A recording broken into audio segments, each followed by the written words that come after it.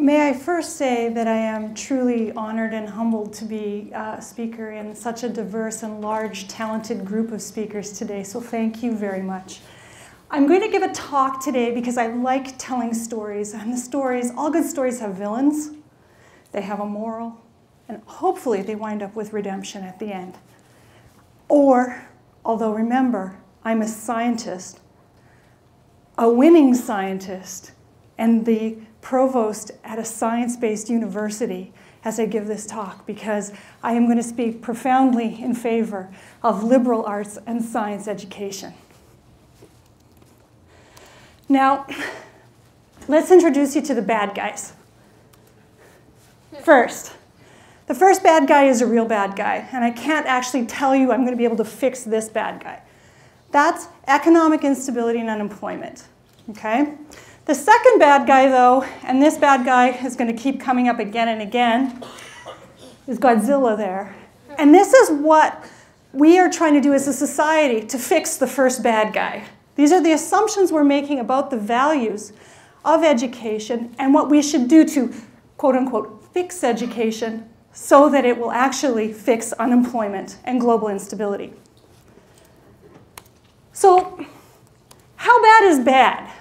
Well, if each one of those quarters is 25 million people, right now, our best guess is there are 75 million people 15 to 24 years of age who do not have jobs. If we look at people who are underemployed in this group, that comes out to 225 million people in the world.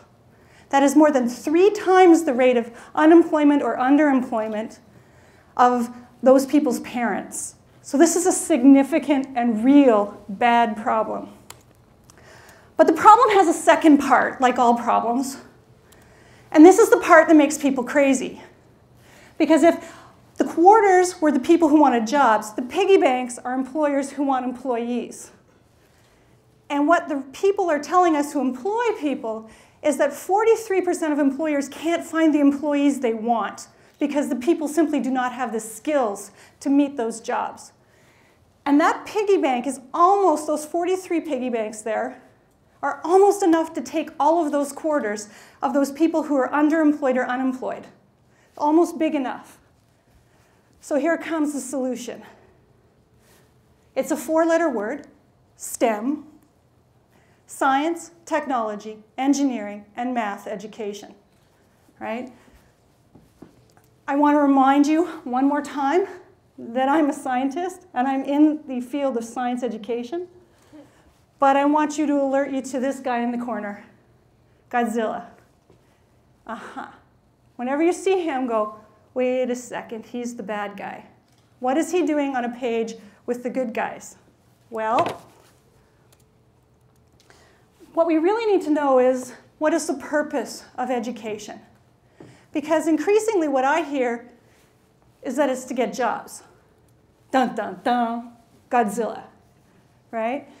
So the reason you guys are in school right now is to get a job. Really?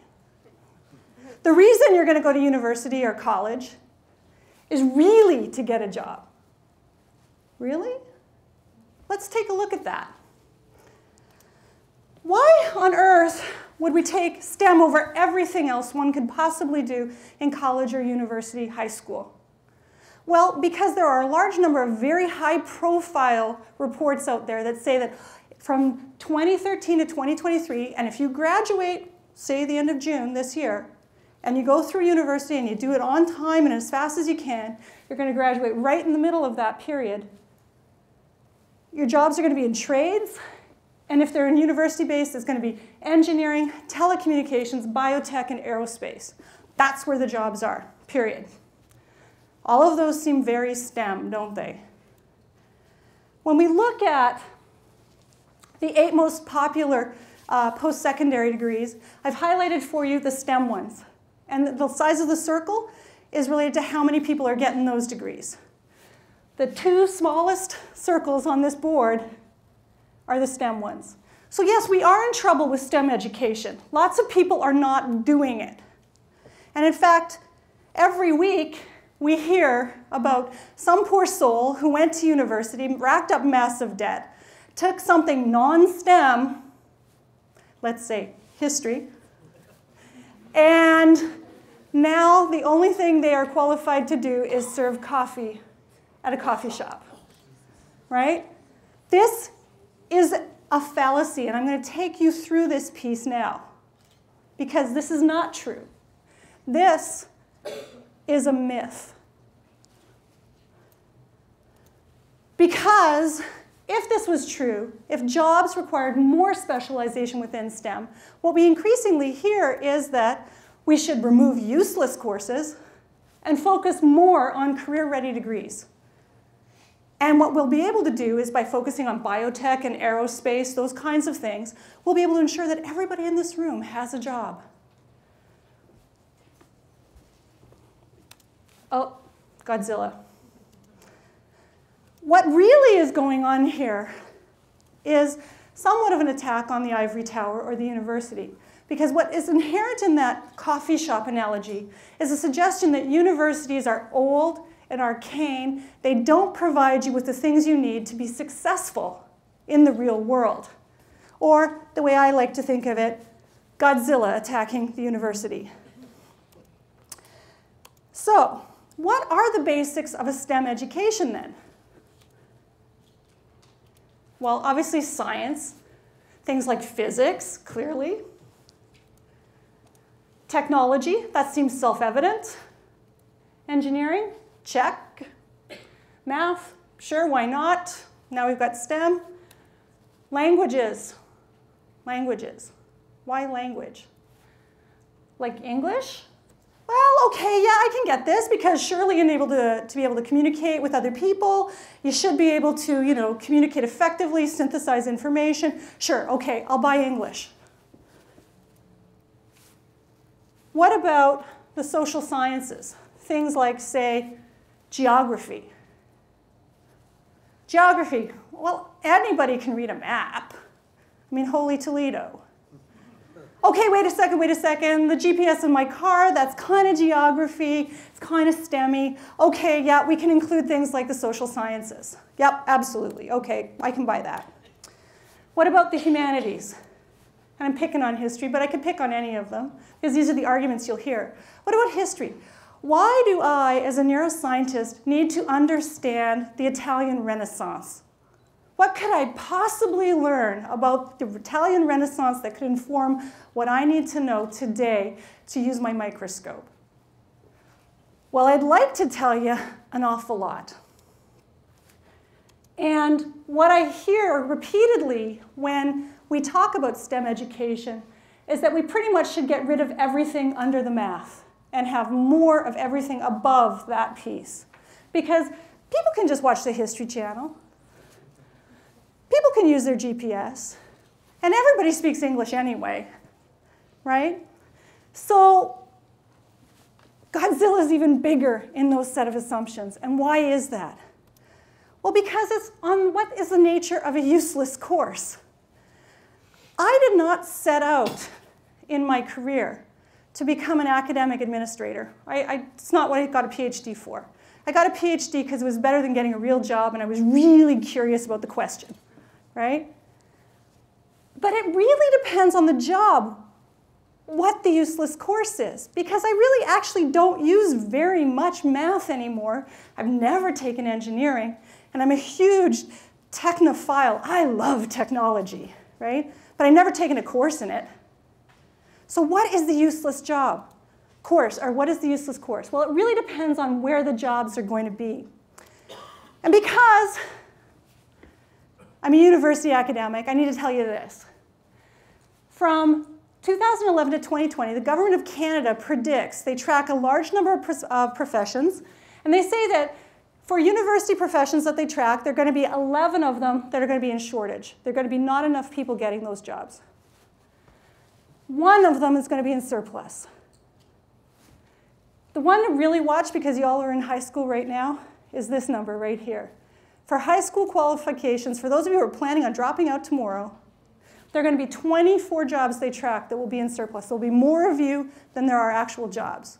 So the best thing you can do to get out of this column is to go to either college or university. There are really, really actual jobs out there for you in the future. Now, I'm not going to read the list to you, but I did highlight the STEM professions since STEM is going to solve everything.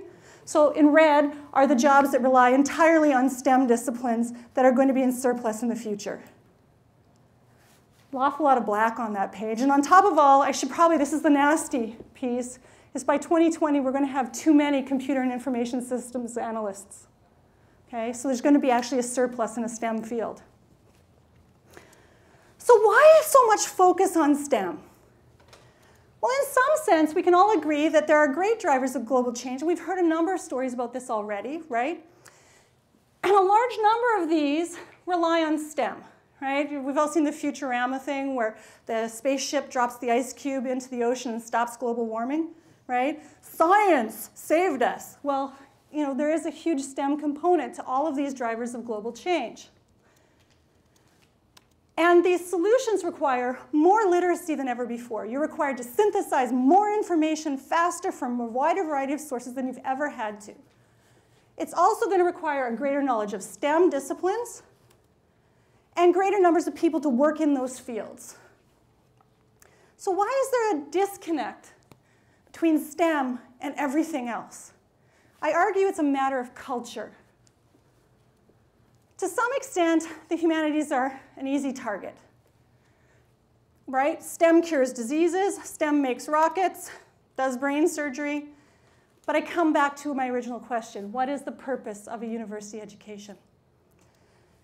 In 1959, C.P. Snow gave a Reed lecture called Two Cultures. In it, he said, there are two groups of academics, each equally educated, equally smart, and they are functionally illiterate about what each other do. He argued that most literary theorists do not know the second law of thermodynamics. And for those of you who are nodding at my table, you're the physicists. And that is just as a primer, that's the second law of thermodynamics. But how about let's flip it the other way? A quote from Montague, and I like this quote in part because it says, science isn't just a collection of facts, it's a culture. Science is a culture just like anything else. The doctor has been taught to be interested not in health, but the disease.